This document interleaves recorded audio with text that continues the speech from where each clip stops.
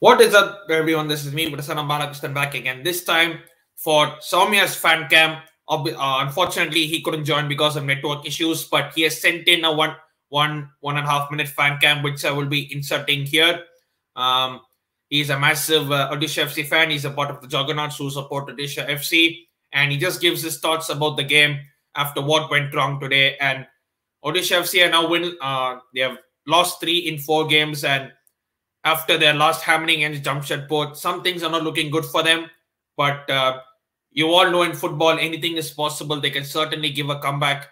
Um, the next games, all games are coming thick and fast, and we can only hope that they come back and they give good performances. They give better performances. We saw at points Javi Hernandez was frustrated, but he did get the goal at the end.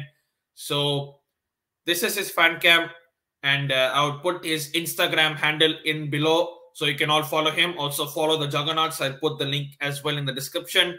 And as I keep saying at the end of every single video, stay safe and wash them hands.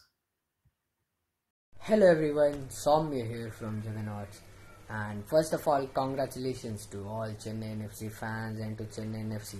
You guys really played amazing. You guys outplayed us, and yes, we were clueless in midfield, in attack, in defense, everything. And some great turns by Larenzwara Chanki that left us in surprise. And also we have seen selfish gameplay by our attackers, by Javi Hernandez, by Arida Cabrera, and also by Jonathan.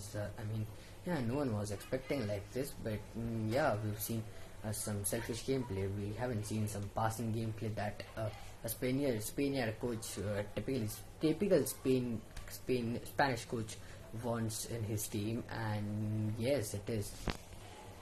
Although talking about the starting lineup, it was pretty decent enough. I mean, yeah, if we played really good, if we would have played passing, that we should have won that. But yeah, congratulations to Chennai FC for that.